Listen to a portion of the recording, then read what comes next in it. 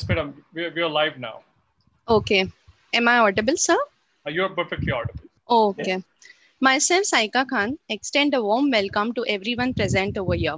To start off the proceedings, I would like to invite Professor Muhammad Ahmad for the recitation of few verses from Holy Quran. Am I audible? Yes, sir. You are audible. Okay.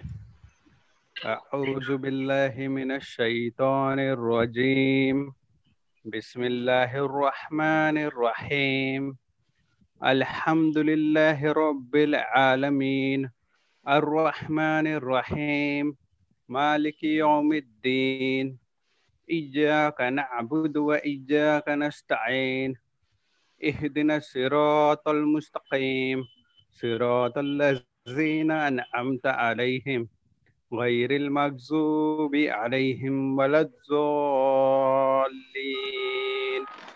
آمين. Translation: In the name of Allah, the gracious, the merciful. Praise be to Allah, Lord of the world, the most gracious, the most merciful, Master of the day of judgment. It is you we worship, and upon you we call for help.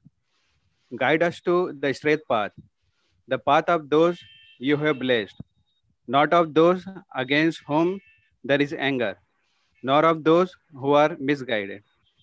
Sadaqallahul Aliyul Azim. The webinar on making artificial intelligence real, use cases for applied AI, is an initiative by Anjuman-I-Islam to break the complex myths around artificial intelligence and make it easily consumable for our students. We are honored today with the presence of Mr. Faisal Ghadially and Mr. Shabbir Bharmal. Mr. Faisal has over 20 plus years of industrial experience. Currently, he is a partner at PricewaterhouseCoopers, PwC, Washington, USA, and working as Deputy CTO at Oracle Corporation. He is a regular speaker at industry events like Oracle Open World. He has worked in companies like Tata Infotech, Fujitsu Consulting, and Capgemini. Mr. Shabbir Bharmal, he is working as a Chief Product Officer at Leidos. He has over 20 plus years experience in commercial, government management, and technology consulting experience. He has served as the Chief Technology Officer for Leidos, Lockheed Martin's Health and Life Sciences Group, and managed large federal accounts and delivered mission-critical capabilities to US federal and state governments and international government agencies like Ministry of Justice in UK. Now I request Mr. Faisal to please start the session. Please welcome, sir. Thank you, Saika. Appreciate that. And hello, all. I'm just going to share my screen. And I want to make sure that you can see it. Dr. Sharik, are you able to see my screen? Yes, Faisal. Okay, excellent. Hello all, and welcome to this session. My name is Faisal Ghadially. I'm very excited to be presenting to you today. What I think Dr. Saika left out was that I'm a proud alumni of Sabu Siddiq, and I graduated in 1986. It was a pleasure to be able to talk to you today. It brings back not only a lot of memories, but also a lot of nostalgia about many happy days in that institute. Shabbir and I are going to present, and as we were discussing this yesterday, we felt that it's Friday evening for you, 5:35 in the evening, and yet another virtual video session. And I know how enjoyable that is to all of us. We've all had long weeks, and it feels like a very long year with staring at our computer screen. So really, we were going to have a very structured agenda, as you see on the top of the screen. You know, we would give you some knowledge, gyan about emerging technologies, artificial intelligence, and all of that. We said, you know, we're not going to enjoy this, and you are most probably just going to feel like, well, here's one more lecture for us, right? So we're going to change it completely. We want this to be like what Shabbir and I would do at 5:30 evening on a Friday.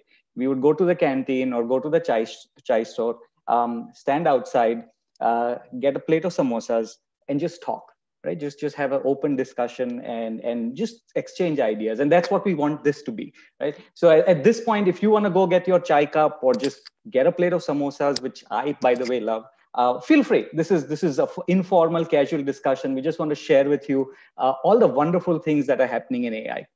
So with that, it's going to be a very interactive, and please feel free to post a lot of questions so we can answer those for you as well. I want to start with, I think you heard my titles, but I want you to know who I am. And who I am is that little picture in the bottom left-hand corner. That is me lying down on the grass, exhausted, after trying to dig a pit where I would plant my vegetables. And this happened in March of this year. And I said, I'm going to start growing tomatoes. I will grow lettuce and I will grow potatoes. I just want to be a farmer. And I said, how hard can that be? So despite my wife telling me I'm crazy, I took the shovel and went outside and started digging. I dug for 2 hours. I dug 2 feet by 2 feet. And then I collapsed. And I realized how hard farming can be. So that is me. I'm a new farmer. I did succeed in growing some tomatoes. In fact, way too many tomatoes. It's amazing how much one plant of tomatoes can give you tomatoes. My neighbors are sick of receiving onions from me. These onions don't stop growing. So that's what is happening in my life right now. I just wanted to share that with you. Shabbir, can you do a brief introduction as well?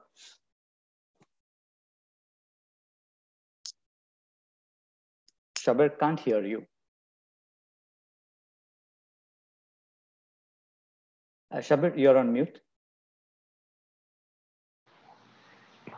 Can you guys hear me? Perfect. Please go ahead, Shabbir. Okay, fantastic. Okay, let's begin again. Good morning, everyone. Ms. Saika, thank you for the warm welcome. It's absolutely my pleasure to be here. I think it's almost up to like 20 plus years that I'm kind of talking to people from Sabu. So it kind of feels very close. On the same note of like, as engineers, we kind of always try to do something better and keep upskilling and keep learning, right? So along that same thread, this pandemic has forced us to upskill. So while you guys are kind of looking at from an AI and machine learning standpoint, for me, it was like, let's get down to the basics. We've started a small garden, but I'm more interested in the cooking part of it. So I think I've kind of done my fair share of cooking during the pandemic. And in all honesty, I had to kind of have some evidence, right? In engineering and data science, everything is data-based. So this picture is evidence for everybody, especially my wife, to know that I can cook. And for me to make rotis, especially bhajra ka rotis, is one of the most difficult things to do.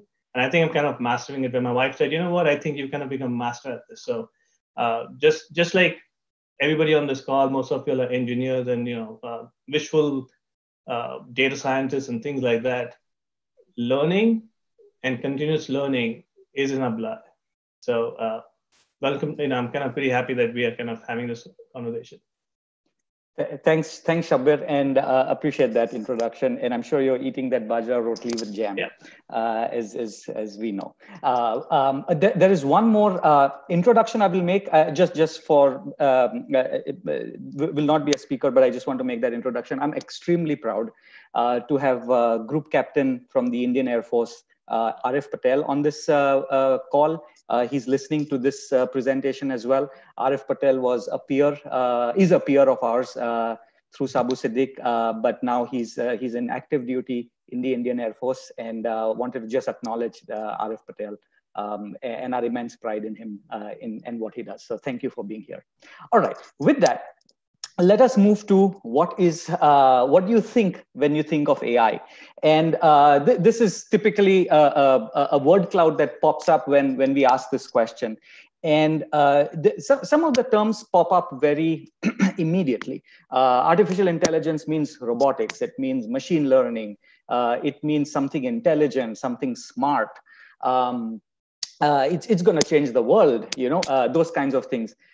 But what, it's going to be the Siri, it's the Alexa of the world, Amazon Alexa, and so on. But if you see in the bottom right-hand corner, there is that word called working. And it's not about working in the context of how we work. It's in the context of, does it really work? And that right now in the AI space is an area of very deep interest, because there are a lot of ideas and very good ideas. And some of the ideas we see, you see videos of them and the news articles about them. But what does not work is when you scale it, when you want to do the same thing 100 times, 1,000 times. That's when the technology starts to creak. The other aspect, when we say, does it actually work, is the ability for it to be more accurate. The highest accuracy you get with AI right now, in general, I use that term, you are very happy if you hit 60%. 60-70% accuracy is considered great, but that means that 30% of the time you are wrong. And or not you are wrong, the artificial intelligence solution or the result from AI is wrong. And think about it. If you had a robot doctor giving you medicine, and the doctor said, yes, it'll do all of this automatically, and by the way, 70% of the time you will live, but 30% you will die. Will you go to that doctor? Right? So that is where the paradigm of AI is right now. It's an evolving, exciting space. But for it, and as engineers, we look at it as, can I make it real? Does it actually work? Can it do something meaningful for us? That is the space in which there is a lot of interest right now. And what I think we will share over the next few minutes in this presentation is where it has become real, where it actually works. And the intent is that you get ideas about how this can be applied in even newer spaces, right? Because in this one technology, unlike in the past, the limits of where you can apply it are only limited by our creativity, right? And we will reach a point where our creativity will also not be enough, and to the machines to get more creative. All right, so with that, we're going to try to do something. I want to use this. This is a word cloud that was generated by a prior group of people. I'd like to generate a word cloud based on your feedback. So over the next 2 minutes, 3 minutes, if you can, in the comment section of YouTube, put a word ideally, if you can put words about where you have seen AI being used. So, you could say things like Alexa or Siri or automated car, right? Just put words about where you feel AI has been deployed successfully, and we'll most probably generate a word cloud out of it. Take I'll keep talking, but just put some comments in your YouTube feed. All right. With that, let's move forward with. Oh, okay. I think, thank you, Bandanwas, for putting it in this chat on the Zoom. I'd prefer if you could put it on the YouTube chat. I think the students are also, but I will use this. Thank you so much. All right. So let's, before we move into just, I do want to baseline us. I did say I will not give you too much theory, and I will not. But I do want us to baseline, so the next few minutes, we're all talking from the same kind of level field. And at a very high level, this is, what is artificial intelligence? So let's just take a step back and say, what are we trying to do here, right? And as humans, we kind of, when we actually say we are doing something, we are actually doing three things here. We are sensing our environment. We are feeling something. We feel the stove is hot or things like that. We then think about it. What am I doing with these inputs? And then based on completing that thought process, you then take action. Right. So in a very, very general category, there is sensing, which is understanding what is happening in the environment. Thinking, which is taking what I just sensed, trying to understand it. And that understand part is typically in the context of, where have I seen this before? How do I map this to something that I'm familiar with? Right? That is typically what the thinking process is.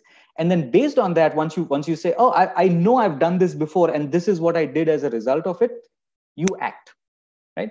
And the sense of acting is, of course, something physical that happens, or in our case, is something that happens in logic. But that's really what we are trying to do. And we do that automatically. Right now I'm looking at my screen, I'm sensing it. right? I'm understanding in my head, this is what I want to tell you about. And then in that fraction of a second after that, I am telling you something, right? That's all happening here. To make a machine do that is incredibly hard. But if you break it down, which humans tend to do very well, we have solved parts of this pipeline. So when you look at the sensing part of it, and if you look back in the last 2, 3, maybe even 5 years, we've got really good at putting sensors out there. And by sensors, I mean not just sensing what the temperature is, or how much water is there. Those are mechanical sensors to a sense, and they're important.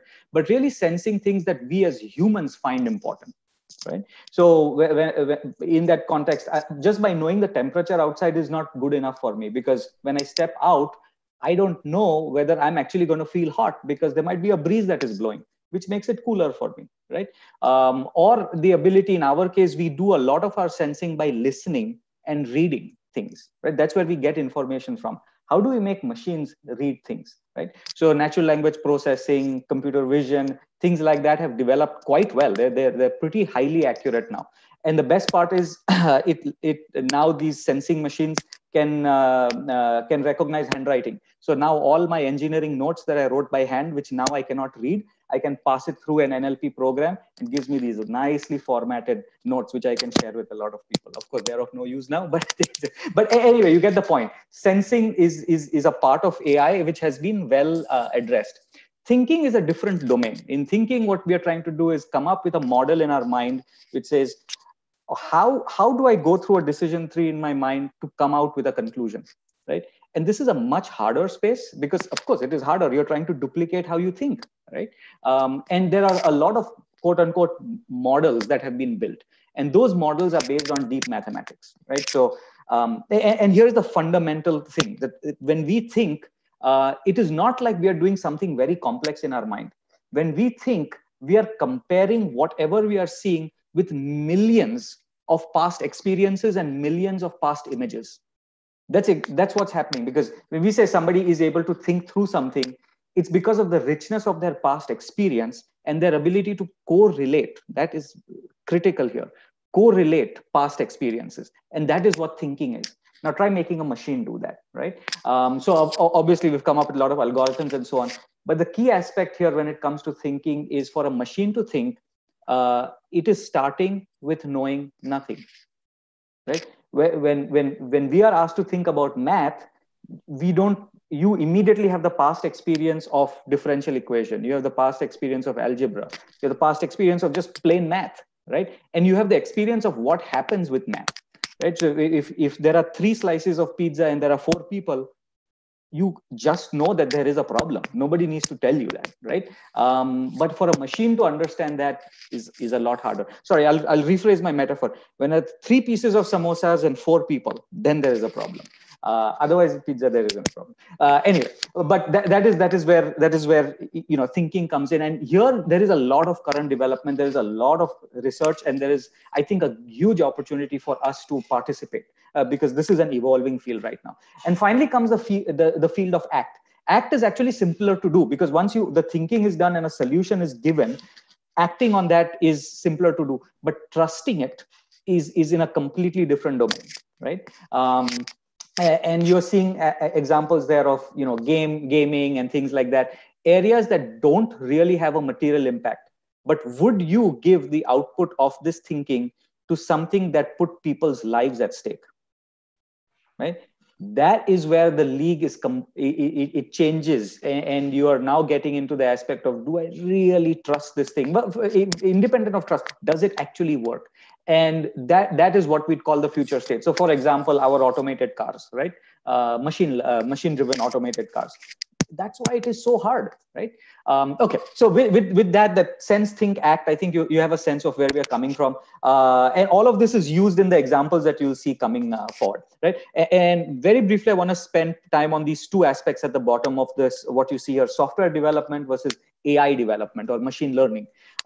It is very different, and here is why. With software development, you completely control the logic, right? You give it some inputs, there is logic that runs, and it generates an output. You look at the output and you can validate if the logic worked right, because you know when you give the input, what output you're expecting. The algorithm here, as you see, input data plus our algorithm equals output data. Algorithm is written by you and is controlled by you. And the output is very controlled. In machine learning, it is turned around. And this is why when we say, I'm going to start programming in machine learning, people kind of react a little differently, because you are not really programming. And let me explain that. What you're doing with machine learning is you're saying, here is a set of inputs, and here is the output. Here is what happens when that input is processed, and here is the output that comes out of it. Now you, Mr. Machine, figure out what is the model, what is the algorithm. So when you are quote unquote programming in machine learning, you are actually not writing the algorithm. All you are doing is giving the machine a set of inputs and a set of outputs and letting the machine come up with the algorithm. And this is another aspect of AI which is important to be aware of. AI needs a lot of data. You can't give 3 rows of inputs and 3 rows of outputs and expect an algorithm that is going to be accurate. You need thousands, hundreds of thousands, millions of records as inputs and millions of records as outputs to then have an algorithm that really can predict or give you an output that you can use, right? So I just wanted to kind of set that baseline here. And now let's do something fun. Now that we've done 5 minutes of theory, I'm going to try to go to the feed, the YouTube feed here, and pick up the comments. All right, awesome. We got a good number of, all right. So I'm going to take these comments here, starting from chatbots. And let's just take that. I'm going to put it in here. Let's put all these comments in here. And now let's just create a word cloud out of it. All right, up and large. And let's see what we got. Okay. We got, so Google came up pretty big. Ibrahim and Khan were very popular, but we've got healthcare. Google and Khan, Google. But there was, as the names of people, of course, have come, so let's ignore those. But I think we've got healthcare, we've got learning here, we've got facial recognition. Netflix is sitting in there. So yes, good. There seems to be some amount of healthcare. There's lens detecting. So good spread. I think, folks, what I hear from this is AI is used in a lot of areas. And I was hoping to see this outcome, and that is true, which is you don't really see AI is not limited to just one industry, right? But nice to know that there is a good recognition all around. Neural networks is there, watch is there. So this is nice to see. Faisal, the one thing, please go ahead. Yeah, that I think what you touched upon and what we heard from the audience, right? The learning aspect. So if you go back to the previous slide where you kind of had your machine learning slide, the introduction. So when Faisal spoke about the machine learning model, where your input is like, millions of data, and you kind of use that data to come up with these, which algorithm has a high probability of success rate. The learning aspect, just like we engineers have this constant need of learning, upskilling, you need to do the same thing with these models, right? So this input data that you train, that you use as a trained data set on these variables that you kind of need to test against, you need to constantly update that. Because if you want these models and algorithms to kind of, be real-time useful, because in real time, everything changes at splits of seconds. So you need to have that ability to kind of allow that input data to get retrained equally fast at times. So that's an important thing from an AI and machine learning that we need to be aware of, that, once you have something built and you feel extremely confident, kudos. But the moment you do that, the next step, you have to start looking at, now, what are the changing variable factors coming in that we need to kind of, again, retrain our data set. So just like how we as human beings have to constantly think to improve, we have to kind of, work on constantly improving these algorithms too. Yeah. Thanks, Shabbir. All right, so let's move to. I'll go through this real quick. So let's say we've had dinner right now, and I say, dinner ke baad, let's eat something, right? And so I would typically say thanda, garam, mitha, and you would immediately know in your mind if Faisal is saying thanda, it means ice cream, or mitha would be jalebi, or garam would be chai, right? That is implicit to you. You understand that right away, those categories, right? For a machine, it's not that easy. And so what you're seeing on this screen is there are three big groups of machine learning. Okay, and I'll keep this really simple. But if I on the right hand side, you see this thing called supervised learning, and what that means is, if I give you a set of blocks that you see in this picture down here, right? And I say, please distribute these blocks. And here are 4 bags in which you want to distribute the blocks. I'm implicitly telling you, put the red colored blocks in the red colored bag and the green colored blocks in the green colored bag. This is something that our 3-4-year-olds are typically doing. Our children do, but it is a form of what we call supervised learning, because we are telling them where to do something and then they figure out how to do it, right? We don't tell them which ones are green blocks, but we are telling them where to put the green block. Okay, so that is one aspect of machine learning, where we know what the outcome needs to be and we tell the machine to figure that outcome out, right? So that is supervised learning. It's important to understand this kind of difference. Now, the next one is unsupervised learning. And this is, I give you the same set of blocks, right? And this is typically to kids who are in their first standard or first standard even. And we say, distribute these blocks, organize these blocks. Now, we are not saying there is a red bucket, a green bucket, and an orange bucket. We are simply saying, distribute the blocks, organize the blocks. This is typically what happens. They will distribute them by color. We did not tell them by what they should organize them, but they figured that out. So based on the blocks that they had, they looked at the blocks and said, what is the recurring theme here, right? What is the best way for me to group these blocks together? And so they came up with the idea that grouping them by color was the best way of doing it, right? They could have grouped it by the number of pegs that are there on it. That's also a valid, but that is what we call unsupervised learning, where we are giving the machine a set of data and no interpretation of that, no guidance, and saying, figure out what you can from this data, right? So that's unsupervised learning. This is also pretty popular, and we'll see the examples of where it's being used. The last one is what we call reinforcement learning. Reinforcement learning is basically the hardest thing to do. And this is, if I tell you it's raining cats and dogs, what will you do?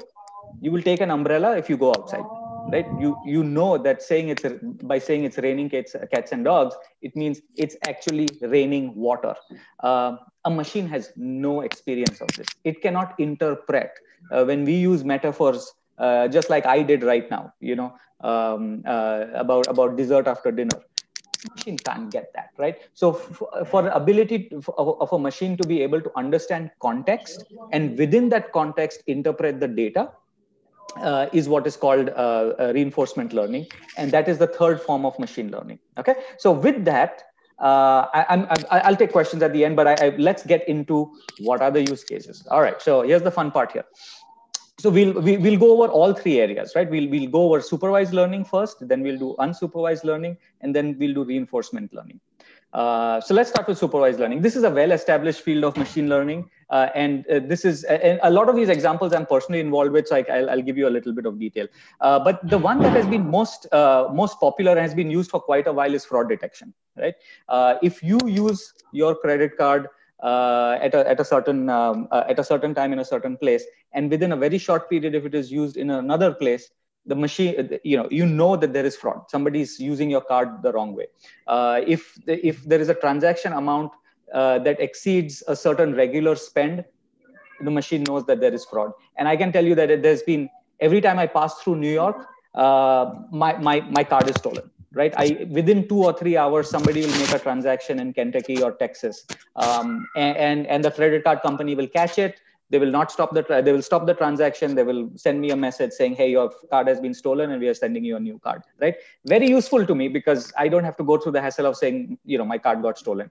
But that is an example of supervised learning, because it's not like there are specific thresholds that are being set.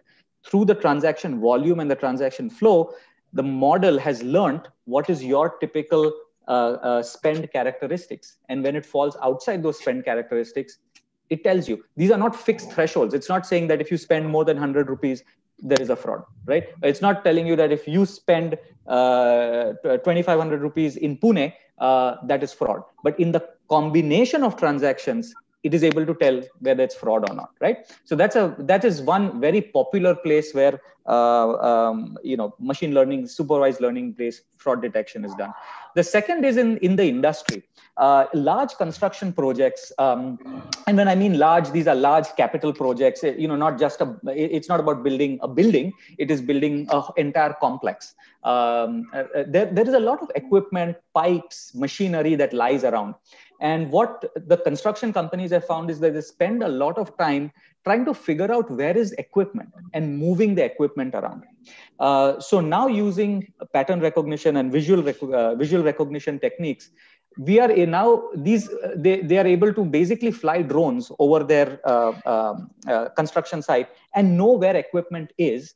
And the drone essentially looks at it. It's the sensing device, but then there is a machine learning model in the back end that looking at this picture, because remember, the picture can be at different heights, different angles, all of that. It can say, yes, your bulldozer is sitting, at that end of the construction site. And this is very useful for on-site engineering folks, because they're not spending time trying to hunt around. And sometimes these sites are very big where equipment is. Using the same model, we are now currently in the COVID era able to do what we call quality assurance. So if a construction project is going on and a contractor says, today I put 2 kilometers of pipe. Somebody has to go out there and check if 2 kilometers of pipe actually got put in. Right? It's hard to do. So I've done one of these projects here for oil and gas industry where the drones go out 3 times a day. And these are, when we're saying pipes and all of this is in far remote areas. They go 3 times a day. They just take pictures and come back. Through the AI models that we have, you can compare current picture with last picture. And you can actually measure how much work got done. So how much concrete got poured, how much piping got put, how many lines of rails got put in. And it is all done not by a person analyzing these pictures. It's happening as part of a machine learning model. So it's an effective way of using supervised learning. Okay. The third aspect that I've seen is around diagnostics. And this is what we call predictive maintenance, not preventive, but predictive maintenance. I'll just bring this to the front. All right. So what this shows is IoT sensors. Now, when I say equipment, I'm talking about seriously big equipment, right? And I'm sorry, here some of these examples are a little capital based, but it just gives you a sense of where it's being used. Or factory, factory machines that are running. All these, the orange dots that you see is the typical steady run state.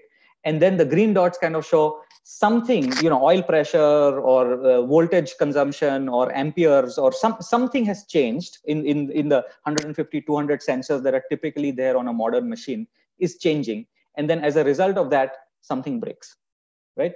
And so these now remember, it is not always the same. You can't always say that if the engine temperature goes up, that means something is wrong. Engine temperature could go up because the load has increased. It's also possible, right? So there are a lot of combination of factors. But these machine learning models, the good thing is we have a lot of data coming from these IoT sensors, and it's able to learn. So now we are in this mode of what we call predictive maintenance, where the models are able to say that machine is going to fail. And it's going to fail because the gauze, the damper is broken.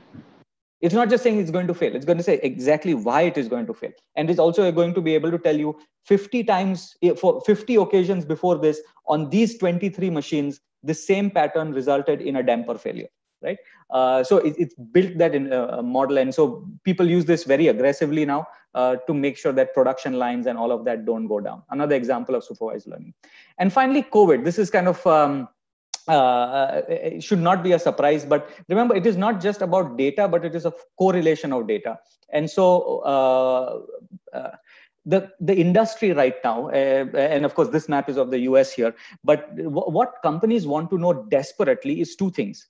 Will my customers pay their bills when the second wave of COVID comes? And how will my supply chain be impacted when the second wave of COVID comes?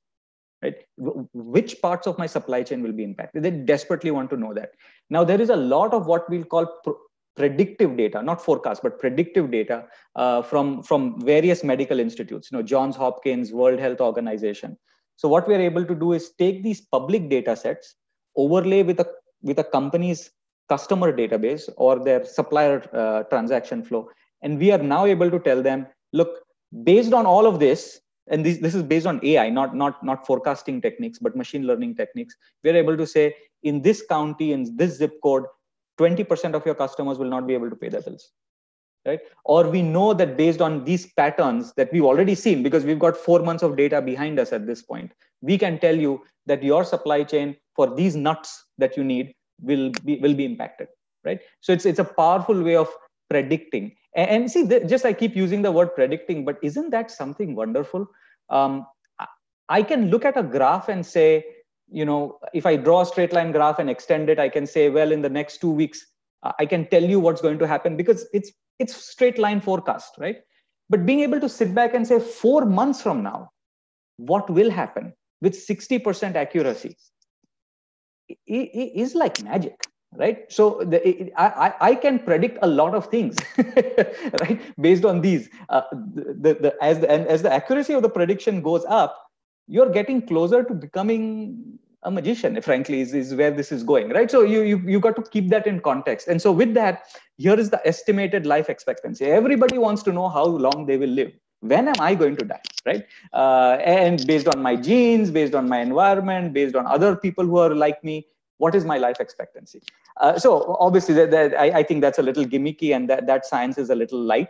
But here is my personal example of this. When I was learning artificial intelligence about a year ago, I wanted to get into the deep statistical math behind it. I was taking a course from Stanford, and I would study late at night and on the weekends. And my young daughter, who at that time was 7 years old, was kind of disappointed. She's like, you're not playing with me anymore, and you're always studying, and you come out and tell everybody all these wonderful things that I don't understand. Like, what's the point? What does it mean to me? So I was like, that's interesting, her perspective. So just fast forwarding this, my daughter hates to wait outside for her school bus. She doesn't like to stand outside. When she goes out, she wants the school bus to be there. So for a month, because I used to go to drop her off, I recorded the time at which I should turn off my note. The time at which the bus would come, every day of the week for 1 month. And then since I was doing a linear regression model, this data set was very, complied very well with that. I ran it through that model. And the bus typically comes between 9:05 and 9:13 in the morning, right? And she wants to get out there as close to the bus time as possible. So now, after I'd done this little bit and kind of validated it, she came to me one day. I said, look, I can tell you what time your bus is going to come today. And she says, well, tell me. It was awesome. I said, okay, today's Tuesday. If it is Tuesday, the bus typically will come at 9:10. And if it is Friday, the bus will come at 9:13 or later. And she's really happy. Because actually the bus does come, because I overlaid her data with some traffic information and some weather information, and to within a level of accuracy. But we do know that on some days of the week, based on all kinds of things, the bus will come late, and on some days it will come a little early. And she's very pleased with this. So now she goes about saying, oh, machine learning solved my problem, right? So there are good ways of using this. All right, let's move on to and I'm going to wind this up because I want to have some time for question and answer. We're moving on to unsupervised learning. Remember, put the blocks based on your understanding. And one big area of use, I will have to switch this off. I'm sorry. One big area of use is in data visualization. You don't realize it, but when you give all this data to charts and the charts show it, there's a lot of math that's happening behind it, right? And now if you see, the charts are clickable. So if you click on a section of a chart, it drills down into deeper sections. And if you click into that, it goes even deeper. That aspect of data visualization is something that is actually being served up through unsupervised learning. The algorithms at the back, and these are algorithms, they're not programs. They know how to look at this data. They quickly understand the correlationship between this data and stagger it up for you.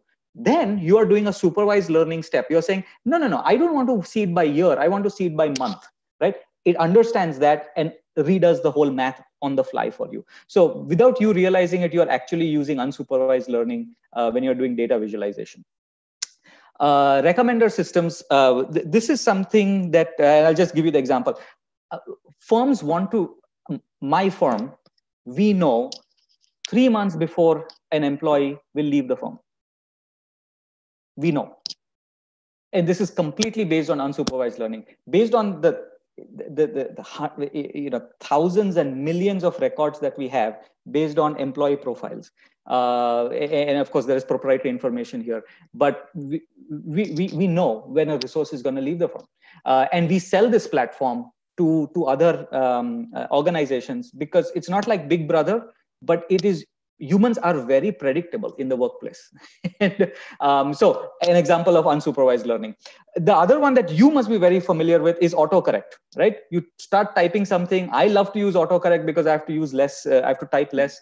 But how many people are you executing? Well, actually, you're trying to say how many people are you expecting, right? But that's a nice example of the unsupervised learning algorithm trying to learn from you. Next time, it won't make that mistake. Remember that. Every time I used to type out Faisal, which is my name, in my text. It would always autocorrect that to failsafe, right? Failsafe was Faisal was failsafe, and then after the first 2 weeks of me changing failsafe back to Faisal, it figured out this is a valid word. I got to use it, right? That's unsupervised learning. One quick example I'll give here is in the recent past, I converted 2 systems, a very large number of transactions, 20 million transactions between 2 systems. And we had to reconcile because we moved something from one system and moved it into another system. The systems themselves were very different. The reports that came out from the systems were very different. And I had 20 million rows, resulting in about $1 billion of transactions. And in that $1 billion of transactions, there was a difference of $5,000. And these were, a lot of financial transactions. We cannot move forward until we reconcile those. Why is there a difference of $5,000? So I had a team of 5-6 people who were going to go through all the reports, because the reports from one system and the other system were completely different. Structures were different, and try to figure. And they would have eventually done it, but using a lot of Excel magic, they were going to try to figure out where that difference came from. In parallel, I asked a data scientist to use the GC, the global Google compute engine, and use just unstructured data, unsupervised learning, and throw these 2 large data sets onto that platform and come up with an answer. I was expecting, my team, the team that was doing it manually, to take about 3 weeks to do it. And we were going through. After 2 days, the data scientist person comes back to me and says, here are the 80 records that don't match. Right? I give those 80 records to the team that was analyzing. They go down and look into those specific 80 transactions. Bang! That's where the difference was. They were able to reconcile. The data scientist had no clue. He did not know what was the data he was dealing with. He had no idea. But the GCE engine, using unsupervised learning, was able to figure out the correlationships. And after figuring out those correlationships, was able to identify where the difference was. Right? So just phenomenal power of the machine to be able to do that. All right. And now I wind up with just the fun part of things. This is the reinforcement learning. This is where this is not really fully available yet, but a lot of fun things are happening. So reinforcement learning is, I actually have to give you the context and you have to learn within that context, right? And gaming is a big, every time the machine beats somebody at chess or beats somebody at Sudoku, or whatever new game there is, that's reinforcement learning. It's exciting. A machine is doing better than a human. Awesome, But this example that you see here about Sudoku being solved by the machine, I think is a very interesting project to do. It takes a combination of visual recognition, because you're pointing your Sudoku at the camera. It has to recognize the numbers. Then it has to go through this algorithm of figuring out, and then giving you the answer, right? This is it's fun. But I just wanted to give you an example of what is happening behind this reinforcement learning. Automated driving, right? It has to understand the car has to understand the entire environment and act based on that, right? So that is, automated driving. And an area where people are making money on this is, which is currently happening, is in what we call real-time trading. And this is not buying stock today and then selling it tomorrow. Not even buying it within microseconds and seconds. Buy and sell. Humans are not going to do that. That whole process behind that is being automated. Humans can always figure out a way to make money. So this very short-term, very high-speed trading is being driven by artificial intelligence. All right. So with that, I want to hand it over to Shabbir. Shabbir, please go ahead. Next 10 minutes are yours. Please give a perspective on the industry. Absolutely. Thanks, Faiz. So the next couple of slides, I'm going to focus more on the healthcare space and maybe a little bit of one on the defense side. Just from a time standpoint, I'll see if I can wind this up rather quickly. So we all know that every human, the moment they're born, health for every human is critical, right? But sometimes care for the health of any person can either be preventive, or it can be, if there's something that you have in your genes, you just cannot control it. And so drug development is kind of extremely critical. And in decades back, it used to take almost 10 to 20 years, 10 years even to kind of get it to the clinical trials of the first stage, second stage, so on and so forth. But by the time you actually get it in the market for a blockbuster, it can take all the more 20 years. Now, because of these, one learned data sets on how compounds react with other compounds, how compounds react with the chemical compounds within the proteins of our cells, we've kind of cut that down to like less than 2 to 7 years. And it would be unwise to talk about, with the current situation on the pandemic, the belief is that all the data that's coming in from these various countries on the WHO on what's happening with the virus, data from the output of those virus and the people are kind of being given to the life science companies to use for this drug development. That's the only reason we are talking about having some kind of vaccine, or even the first formula of vaccine maybe coming out in a year, which is unheard of. It takes years to get that. And this is only possible because of AI and machine learning. The other one is, healthcare payments is a big fraud. It's kind of ripe with fraud. At the same time, on the flip side, healthcare for everybody is always spoken of. From a, everybody should have the basic healthcare needs, irrespective of the country you're in. But payments for healthcare, we all know people come from various socioeconomic backgrounds. The impact of paying for the healthcare basic needs is a big question. There are companies out there, as well as capabilities from a predicting payments based on certain illness and based on certain demographic or social factors is kind of coming into play. What does that mean for us, right? So if you know that, maybe in a village, you do not have very affluent people, but they need healthcare, but you know that if we can get a community engagement going for these basic needs, this is where you will have the most bang for the buck. And then if you might go to a city, you might have people who are actually willing to donate funds so that, that can take place. So you can actually now do population health management and outcomes around those based on certain cities, so that the care is kind of equitable across all factors in all places.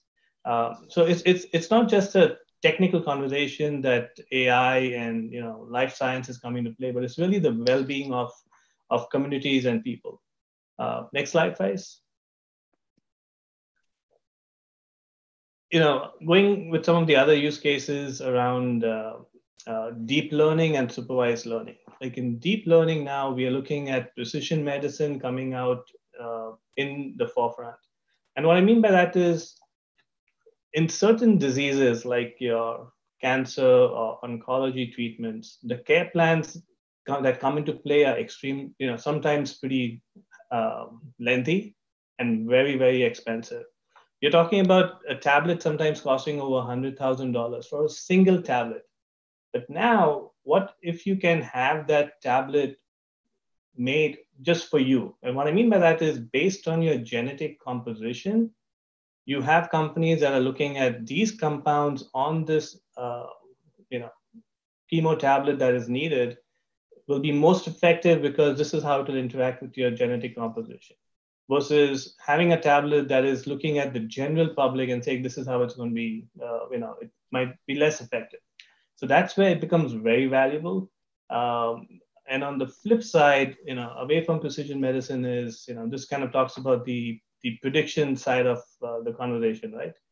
Where if based on your family history, your medical history, you have a predisposition to certain, like diseases like heart conditions or whatever it might be, we can let you know, sometimes even by the age of 45 or by the 80, a 50 or 60% chance that you might be getting some kind of a heart condition. So if you knew that, if there was a way to predict that and make an impact to your lifestyle now, 20 years prior to that, wouldn't that kind of almost eliminate at sometimes, even minimize the impact? Because sometimes if it is a genetic condition, there is something that you cannot do about it, but you can still over time using lifestyle and the right choices kind of change that. So we've seen certain use cases of companies, actually getting a lot of this health data, and there's a lot of data. But they're now using that data, converting it into information for us to kind of put these algorithms in there to kind of make some training choices that, we've seen that, your intake, your blood pressure, this is what's taking place. In fact, sometimes even like, if you're able to volunteer, people are actually able to even kind of get their blood test on a regular basis to see that depending on what you eat, after certain hours, this is what happens to the composition, and this is what happens to the condition, or quote unquote, of the fluids in your system, and it will tell you that how can you make it better, or how can you avoid that. A good story that I've heard about is an old lady was kind of she stays alone. She fell down, and she just could not reach to pick up a phone, but suddenly she was happy to hear kind of an ambulance come over, and unknown to her, she was wearing an iWatch, and that iWatch, her son actually turned on the fall detection sensor on. So it's amazing how things like that in our daily lives, unknown to you, can be helpful. But at the same time, the same thing happened to somebody who was doing burpees at home and exercising. So that's where we have to kind of make sure that while the data set is kind of getting set up for these supervised learning, you have to constantly feed and train the data set so that when conditions are on the 30% failure or the 20% failure, they can be course corrected. Faisal, next slide. So I think before I kind of talk about this use case, I think I'm sure it's kind of about time for people to kind of get either the second set of samosas or chai. But this is pretty close to me because a few years back when AI ML was coming out, I kind of took a nano degree on it, and it was just an eye opener to me in terms of there is so much of learning as human beings that we have to do to kind of understand what is AI, what is ML, what is deep learning. How do we make not just an algorithm, the basic algorithm, which is different from a kind of an analytical algorithm, but kind of make it learn on itself.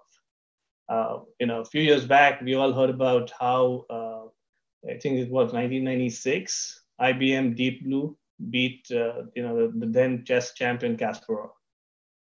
10 years later, we heard the story about how AlphaGo beat the top Go player, and Go is kind of almost like 80 times more complex than chess. So now we're talking about these computers getting a little bit smarter. And in just 3 years, like 2017, right? In 3 years, we're talking about like in 2020, just a couple of weeks back, we kind of heard about how Alpha Dogfight, which is kind of a simulation, not real, for aerial combat exercises. And this is where an AI model beat one of the best fighter pilots. So now, fighter pilots go to years and years of school. I mean, it's just not like, sitting in a college and learning, and I know my friend over here, Arif will test to it. It's a lot of mental and physical training that these pilots have to go through. And it doesn't end there. Once you become a pilot, there's still more training to do with depending on which plane you're kind of learning to fly and stuff like that. But an AI was able to do that and not only beat the top best player in kind of within 3 years. So this is just the tip of the iceberg. I think there's a lot more learning that's happening. Few factors that is contributing to this kind of exponential learning is, how we take normally 18 years to kind of go from, primary school, middle school to college. That time period for human beings is typically maybe 17, 18 years, right? But for a machine, it's reducing because of the compute power that we have, because of the ability with all this data and data sets. So as an engineer, what I would recommend for you guys is, you will definitely be building AI, machine learning. I mean, there's no question about it. If you're not going to build it, you're going to be using it. So getting extremely comfortable with AI, machine learning, deep learning has to be in our DNA now. And Faisal, if you go to the next slide. So I know before we get into questions, the one thing I want to kind of make sure we all that we've not spoken about as part of the use cases is in the data models that are trained, a big challenge that we have to work through, and this is where, as engineers, this is kind of a big opportunity for you guys to work in. We use a lot of data sets that are available out in the public, but a lot of these data sets and data models are fresh with bias, right?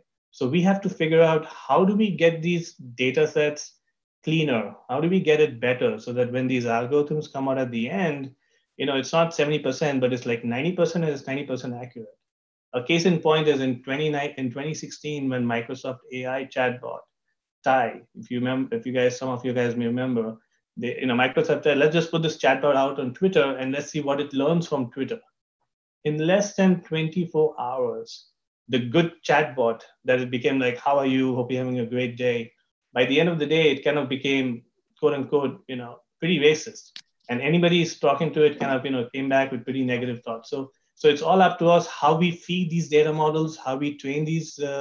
So while machine is going to be, there taking control of our lives, we still control it. But I think we should be good for some questions. All right. Thanks, Shabbir. So I'll just move forward, and thank you for your comments on the YouTube stream. I know there is a lot of discussion around this, so we want to give you something to continue this conversation. This is the forum for AI discussions. So it's an open public forum just for our Kalsekar and Sabu and basically Anjuman resources. So please go to that Google group and post questions and we'll respond. And then the second part is please look in Apple Store or Google Play. This is a gift from us to you. This is an app that will help you both learn AI and keep you informed about new AI. The code to use is Learn All, LRNALL. This is actually a paid app, but we're gifting this code to you. So please feel free to use it and share it with others. And it'll be a great place for you to learn new things. The term that you want to search for is digital fitness assessment. All right, with that, 6 o'clock your time. The chai store most probably is closing now. Dr. Sharik and team, I'll turn it back to you. Sorry, we ran a little over. Great. I think Professor Irfan can look at the chat and you can start to collate if any questions or not. And it's for students who are participating. It's open now.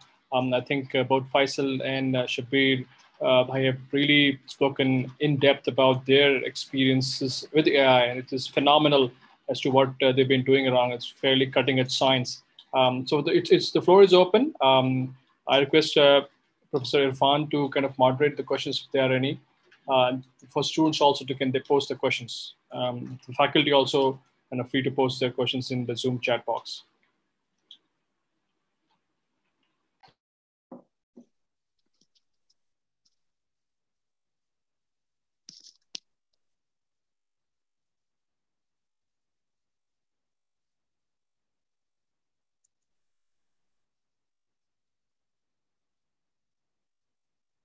Actually, Dr. Sharik, I've been responding to the comments on the YouTube. So I think some of the questions were answered there. Okay. But I think the bigger questions, I think there were two themes. One is how do we learn more? And I think this app that I encourage folks to go to, that's a good starting spot, and also the discussion forums. There's so much information. The second was this very philosophical argument about, if AI and machines become better than humans, is it good? Boy, that is a very hard, it's not a question you can answer yes or no, but there is a whole field called responsible AI that actually is starting to deal with that. Right? The question is very appropriate, and maybe as faculty and students, something to think about. I think, yes, Professor Irfan, I think there are 2 or 3 questions here popped up. Can you talk about them?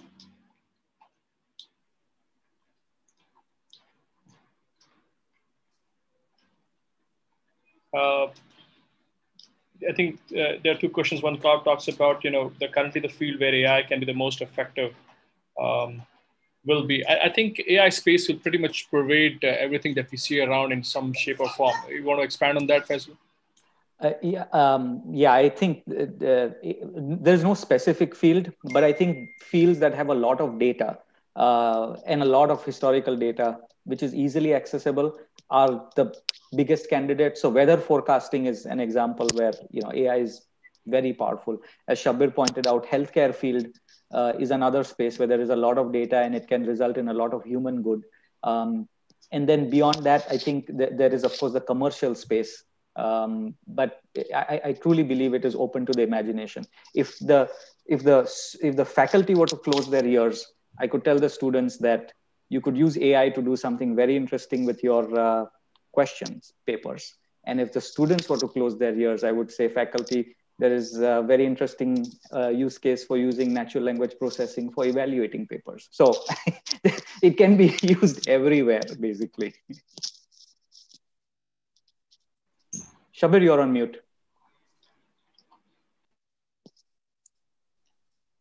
Okay, I think so. One of the questions asked was, can AI be more smarter than humans, right? And this has been kind of a highly contested, highly debatable topic right now.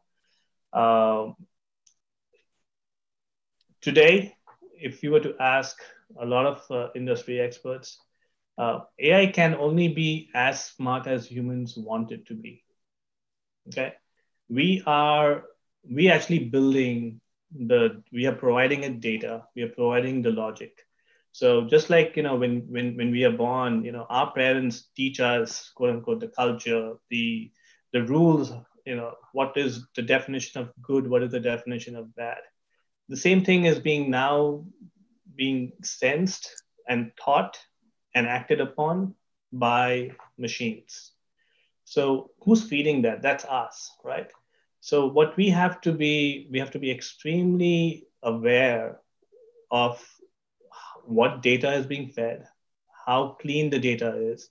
So, in summary, AI cannot be smarter than humans as long as humans feed it the right stuff. So that's where I would leave it. At the same time, I do want us to know that, use AI, machine learning to enable our lives, right? It's making our lives better. It's making us more smarter. Like, we don't want AI to control us. We want to control AI. So we want to use it smartly, not for them to make us more dumb. Thanks, Shabbir. See, there was one question about what is the difference between AI and machine learning. So the way I would categorize it, and I think Faisal touched upon it a little bit earlier in the session, is think about AI, everything about what you want the machine to do. That's artificial intelligence. You're giving intelligence to the machine or the system, so you're telling it what it should do. Machine learning is now where you're telling the machine to think for itself, right? The machine is learning on its own based on what labels or categorizations. That's where, the supervised learning and things like that. So that's kind of at a very high level, the difference between AI and machine learning. Okay, I think we're kind of getting, and where can we use deep learning? So deep learning would be a good example of, that the AlphaGo fight, the dogfight simulation, right? Where we're actually seeing the machines learning, but now the machines are learning on their own, depending on the variables and the factors kind of it fed, as well as it's using algorithms and supervised learning models that it has been taught over time. So it kind of goes a little bit more deeper. In fact, anything to do with neural network learning, that's kind of how we, our nervous system, we learn based on reactions to our senses. We're kind of putting that in systems. So that's a little bit of how deep learning is coming to play. Let's see. What's the difference between AI and cognitive computing? Great question. So, if I were to kind of break it down, cognitive is really the process of thinking that logic, right? If we are going to allow that thinking to be in AI, we are kind of going into the realm of machine learning. It's kind of very similar. But if you just give machines some algorithms, and based on the algorithms, it gives you outputs, and there's not so much of thinking, but it's more of the telling. So that's kind of the difference between AI and your cognitive computing. Shabbir, I think with 8 minutes over, maybe we can follow up with the remaining questions on the, as we put it out there, the Google forum. And we're very happy. And again, it's not just Shabbir and Faisal here speaking, but the whole alumni group is here to support you. This is a topic where a lot of the alumni are actively engaged in, so we can both have a conversation and have more meaningful outcomes as well as we proceed. Yes. Great. So before we close up, I'll just request Professor Chaya here from our campus here to just present a brief vote of thanks. Over to you, Professor Chaya. We can't hear you. You're not audible, Professor Chaya.